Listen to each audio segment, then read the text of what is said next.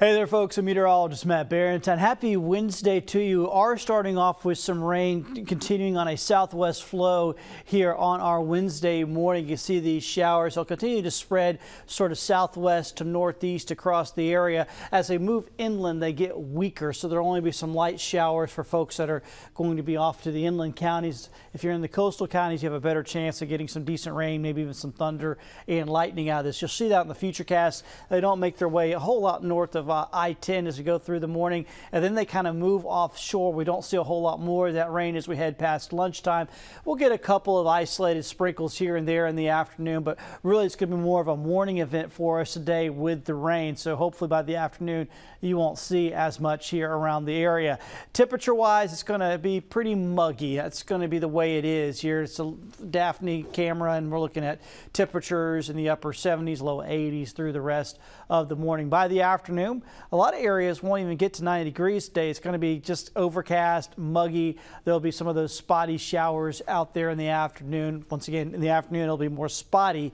Won't be as many showers around. This evening, I'm calling it oppressive mugginess. Oh, doesn't that sound beautiful? It's a July evening out there for us. Low 80s out there at around 8 o'clock. So if you got some things to do after work, it's just going to be super sticky out there for us tonight. Here's your beach forecast. It's not great today. Got the rain, obviously. We've also got a high rip current risk. Today's not going to be a good beach day at all. Things do improve. We go down to medium tomorrow, then low on Friday, so that is the good news. So things are better the next couple of days down at the beach. So I would just put it off today, head down there in the next couple of days. Check your beach flags as always. Here's your forecast as we wrap up the week and go to the weekend. It's a very typical July forecast. Be after today, where we're going to be seeing hot and humid conditions, scattered storms. These will mainly be in the afternoon, Thursday, Friday, then going into the weekend as well. Of course, Saturday, red, white, and blues on Pensacola Beach.